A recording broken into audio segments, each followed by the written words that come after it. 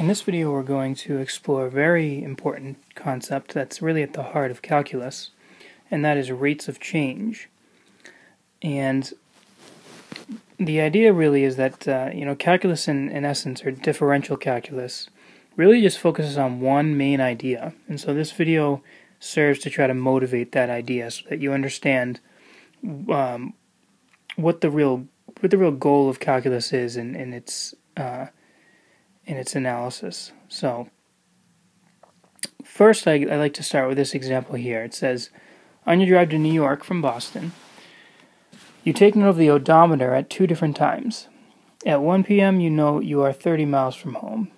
At 5 you arrive to New York and you notice you're 270 miles from home. What was your average velocity for the trip? So when you think about it, it's 1 o'clock now, you're 30 miles from home, and then at 5 p.m. you notice you're 270 miles from home. Most people, even if they don't have good math skills or a math background or know nothing about calculus, would say, well, I went 240 miles. I went 240 miles, and it's, from 1 to 4. From 1 to 4, it took me, that's 4 hours. So I went 240 miles in 4 hours. So that averages out to 240 divided by 4. That's 60 miles per hour. Right? A pretty simple computation. Now, you probably didn't think of it this way, but what we really just calculated, if you were to graph my distance from home, as I've done here, you really just calculated the slope of a line. And so to see that, here's the x-axis down here. We'll let that be time in hours. So, this is 1 p.m., 2 p.m., 3 p.m., and this will be your distance from home, miles from home. And so at 1, it looks like we're 30 miles from home, so I'm going to label this 30. And then at 5, we are 270 miles from home.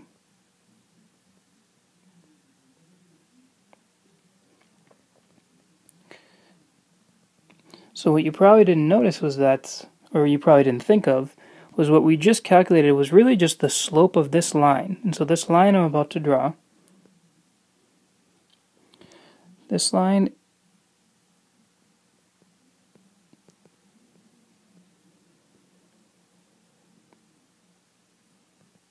has a special name.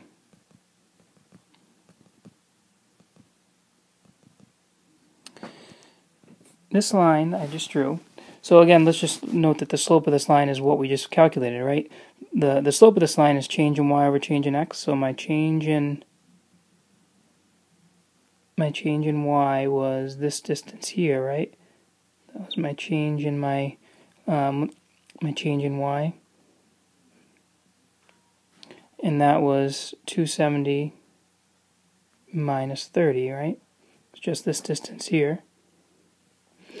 And my change in x here, now I'm using x and y simply because I know that's more relatable to you. When I say slope of line, you probably think change in y over change in x, but we could use t, change in t, but that is just 5 minus 1.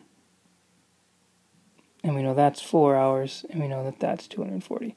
So hopefully you're convinced that we just calculated the slope of a line. Now this line is very special. It's called a secant line. Okay, any line that sort of links 2 points on a graph is called a secant line. And so what we've sort of just noted is that in general, my average rate of change of some quantity.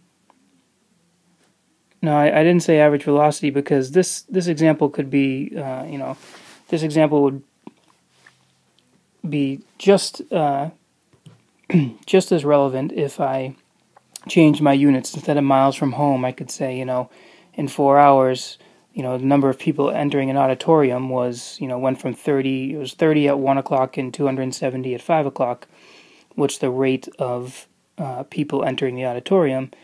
That's a different rate of change. It's not velocity, but the mathematics would be the same. So my average rate of change is, well, one way to think of it is it's just the slope of the secant line.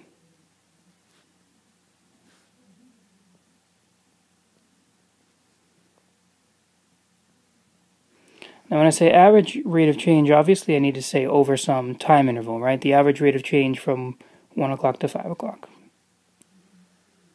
Or in that 4 hours. But you want these two ideas to sort of land in the same place in your head. Okay, so slope of the secant line is the average rate of change. And you can think of it, as change in y over change in x. And so now what I'm going to talk about is the fundamental question that motivated, or that was at the heart of calculus, and that is, let's say I wanted to know what my speed was, my instantaneous speed, at 1 o'clock. So think about that question for a second and how it differs from the average velocity one. I want to know my instantaneous velocity at 1 o'clock. So think about it for a minute. You're in your car, right? You're in your car and you just, at 1 o'clock, you freeze time and you look at the speedometer to determine how fast you're going. The reason this question is so hard to answer, or historically was very difficult to answer, is because we don't have any formula for it. As soon as I talk about instantaneous velocity, your velocity at an instant, the paradox is that we've frozen time, and our whole notion of motion and speed is based on time moving, right? So in an instant, at 1 o'clock, what's my change my change in distance is 0, and my change in time is 0. So we get the quantity 0 over 0. Now 0 over 0 is not 0. It's called an indeterminate form. It means it can be anything. Okay, that 0 over 0 could be anything. It could be 1, it could be 10, it could be infinity, it could be anything. So 0 over 0 is not useful information. If you ever see 0 over 0 when you're computing, that means you need more information. Okay?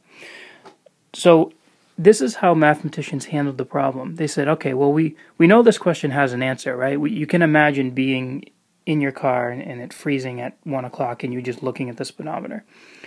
The way they handled it was they said, well, let's not try to calculate this directly. Let's do this instead. Let's just start calculating the slope of the secant line, or calculate the average rate of change, but over a smaller and smaller time interval. So for instance, you could say, well, to get a better sense of how fast I was going at 1 o'clock, I could just say, well, what's the average rate of change from 1 to 2 o'clock? That would just be the slope of this black line right here. Now from 1 o'clock to 2 o'clock, that's a whole hour, so that's not really that helpful in determining what my speed was at 1 o'clock. But why stop there? Why don't I just say that I can calculate my average velocity on the time interval from 1 o'clock to like 1 o'clock and 30 seconds. So like from 1 o'clock to like right here. That would give me a different point on the graph. I'm going to erase this here. That would give me a different point on the graph. It would be like right here, and you'd be calculating the slope of the secant line from 1 o'clock to 1 o'clock and 30 seconds.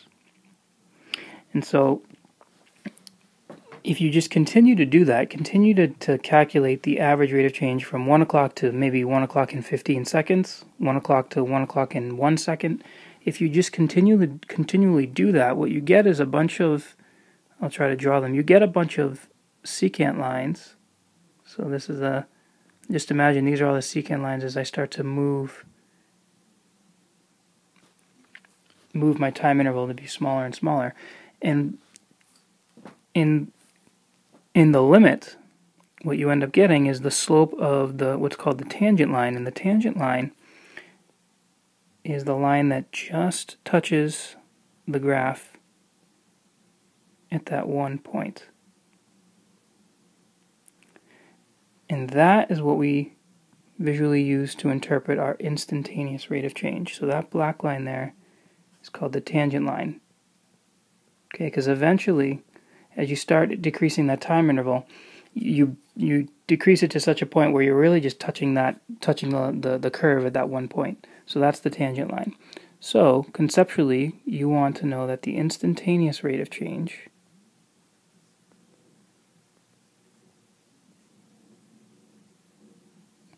is equal to the slope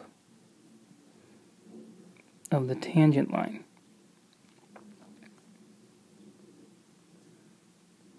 At a point.